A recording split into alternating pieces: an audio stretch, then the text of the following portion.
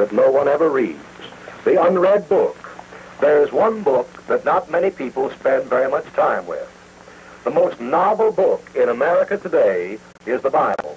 Yes, the Bible is the most neglected book in the United States to get today, although the Bible has already sold more than 8 times as many copies as all other bestsellers put together.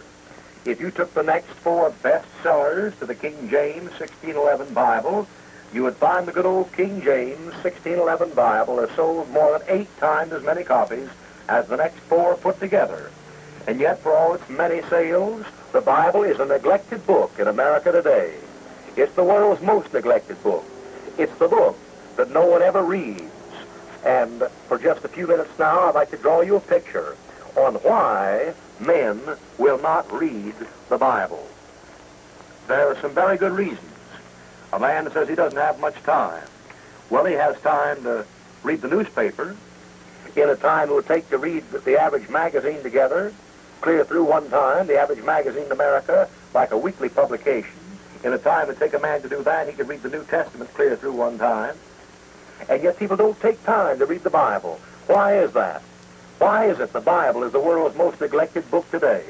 And why is there dust on the average Bible in the American home? Well, there's a very good reason. First of all, the Bible says in John chapter 3, verse 19 and verse 20, this is the condemnation, that light is come into the world, and men love darkness rather than light, because the deeds were evil. And everyone that does evil hates the light, neither cometh to it, lest his deeds should be reproved. The first reason why men do not read the Bible is because it strengthens their conscience.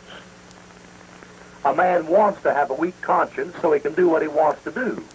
And of course, that's where scientists and scholars and psychologists and psychiatrists have led America astray. A man says, well, I believe if I live by my conscience, it'll be all right. A man said one time, he says, I believe if I just do what my conscience tells me is right, I'll make out all right. No, you won't. You can't possibly. The Bible says their mind and their conscience is defiled. And a conscience that's not witnessed to and attested to by the Holy Spirit of God is an unreliable conscience. Now look at that and be honest with me and be honest with yourself. Don't you remember the first time you did something wrong? Didn't you know it was wrong? Well, how do you look at it now? Do you know why you think it's all right now? Well, the people that believe in progress say it's because now it's accepted. That isn't why it's all right now. The reason why it's all right now is you've deadened your conscience. You've killed your conscience. And the Bible says their mind and their conscience is defiled. Conscience alone is not a reliable guide. Conscience has to be guided by the Word of God. There are millions of people in America today who are sincerely deluded, sincerely wrong, and the consequences of their being wrong will be just as bad as if they were wrong intentionally. The Bible strengthens conscience, and that's why people don't read it. And that isn't all. The Bible wounds pride. I know of no one book in the world that can tear a man's pride down like the Bible. And the Bible says, humble yourselves under the mighty hand of God, that he may exalt you in due time. The Bible wounds the self-righteous, hypocritical pride of man. Suppose you're an evolutionist. You wouldn't like to read the Bible. The Bible doesn't say things are getting better. The Bible says things are getting morally and spiritually worse. And that hurts an evolutionist's pride. Oh my, how the Bible shocks these proud people. This rich, giddy, godless society crowd. How the Bible just tears them to shreds. No wonder they don't read it. They can't enjoy reading it. It wounds the pride. The Bible is the great leveler of all human nature, and the Bible puts everything down to a level where it's under God Almighty. And proud people don't read the Bible. Proud people have never liked to read the Bible. Proud people never will read the Bible. Proud people will continue to be the greatest generation of Bible dumbbells the world has ever seen. Proud people don't read the Bible because it wounds the pride and thereby confirms the Scripture when the Scripture says, this is the condemnation, that light is come into the world, and men love darkness rather than light because their deeds were evil. On the flyleaf of many a Christian's Bible, you'll find these words written, this book will keep me from my sins, or my sins will keep me from this book. And that's why men do not like to read the Bible. The Bible says it's a light to our feet. It's a lamp to our path. And men love darkness rather than light because the deeds were evil. A man says, well, I don't read the Bible because it has a lot of nonsense in it. Well, that's the talk of a man that has nothing but nonsense in his head. If any man would examine the scientific claims of the Bible carefully before good fundamental scholars, he'd soon be convinced it's the Word of God. But men don't take the time. They don't take the time because, for one thing, the Bible exalts. The Bible exalts the Lord Jesus Christ. The Bible raises him up and puts him above every other name. With the name of Jesus, every knee should bend, every head should bow, and every tongue should confess that Jesus is Lord to the glory of God the Father. Men like to hear their societies or their denominations or their clubs or their lodges or their committees or their institutions or their histories or their countries elevated. But the Bible elevates the name of Jesus above every other name.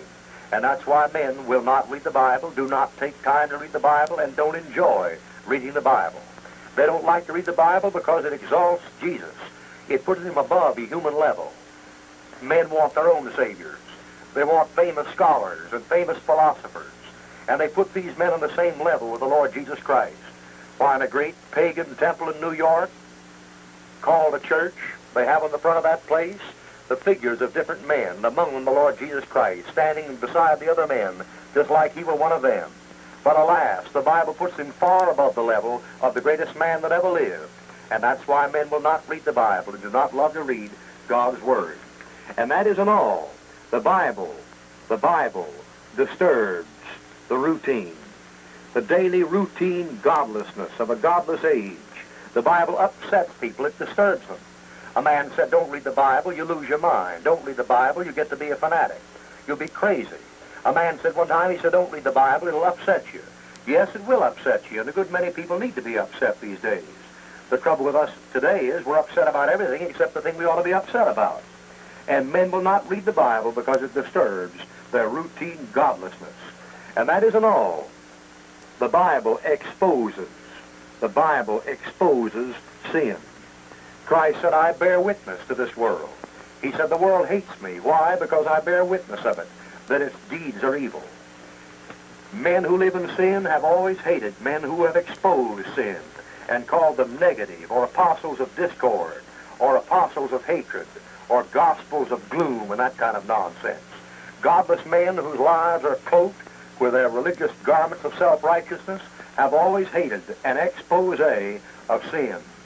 And I've observed, as a general rule, that people who are the most concerned about racial and social issues are the least concerned about the individual sin in their own individual lives. That's a rule you can run by. Men do not read the Bible for these reasons. A man says, well, I see no reason to correct myself. I think I'm doing pretty well. Yes, but you've never exposed yourself to the Bible. Why, a room looks clean till you pull down a shade or pull back blinds or lift the shade up, and in comes the sunlight, and the shaft of light comes into the room, and suddenly you see the room is filled with millions of dust particles. Your life may look pretty good as long as you compare it to a dark room, but try letting a little sunlight in and see how it looks. Take the light of God's Word and let it shine. Oh, you say, I'm clever, I'm smart, I'm not going to give my conscience a chance to get awake. God won't judge the heathen. God won't judge me for what I don't know. Yes, he will. Why, God has as much sense as a scholar. When a scholar tests a man, he doesn't test him for what he knows, he tests him for his aptitude. You're tested for what you're able or capable of knowing.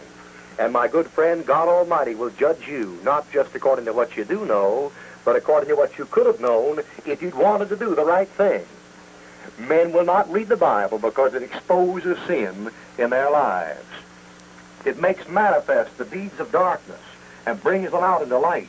And the Bible says in the 3rd chapter of John, verse 18, 19, and 20, this is the condemnation, that men love darkness rather than light, because their deeds were evil. And everyone that does evil hates the light, neither cometh to it, lest his deeds should be reproved.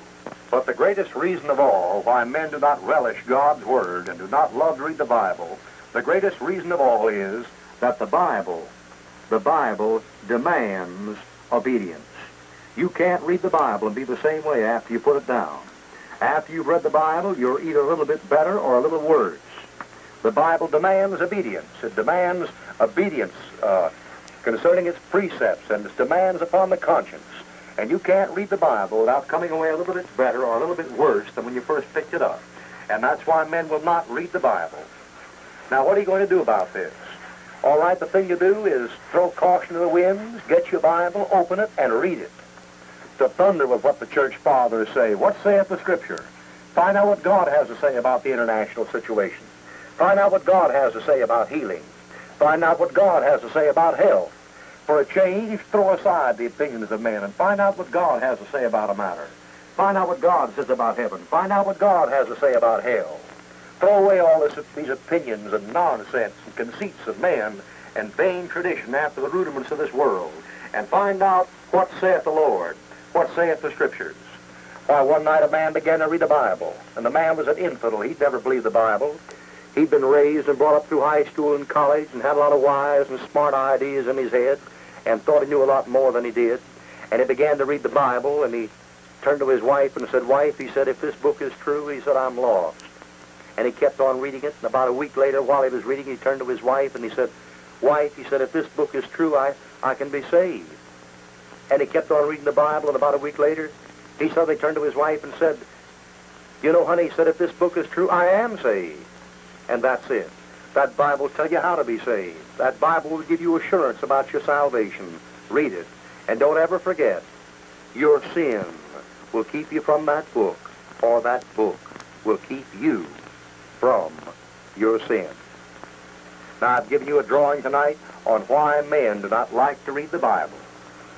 If you've enjoyed this telecast, or if the Lord has spoken to your heart through it, you've received a blessing from it, please let me know. Drop us a card in care of TV for Christ, Panama City, Florida. TV for Christ, Panama City, Florida is all the address you need. TV for Christ, Panama City, Florida. Write and tell me about the blessing God has given you. Or if you've received Christ through these telecasts in the past, in past telecasts, write and let us know of your decision. If you'd like to mail you something to help you along in your spiritual life, I'd like to be able to rejoice with you in your newfound salvation. TV for Christ, Panama City, Florida is all the address you need. Write today, won't you?